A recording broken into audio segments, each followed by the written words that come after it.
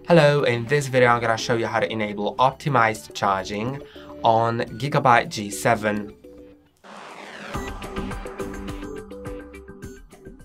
To do it, you need to be in the BIOS, which is entered with the F2 key, and if you don't understand how, you can watch a video on our channel on it.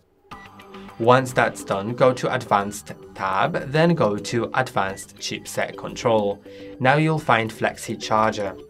You can set it to disabled or enabled. Once it's enabled, it'll learn your charging habits and adjust the charging patterns accordingly. So if you plug your laptop in at certain times repeatedly, then it'll learn it and start charging to 80% and pause the charging.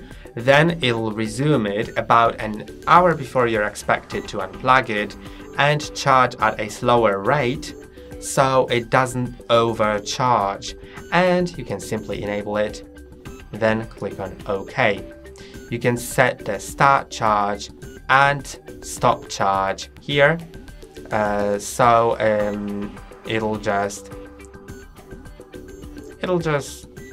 can set the charging limit here and the moment of like this gateway from charging from the 0 to something, then it'll pause at this certain percentage.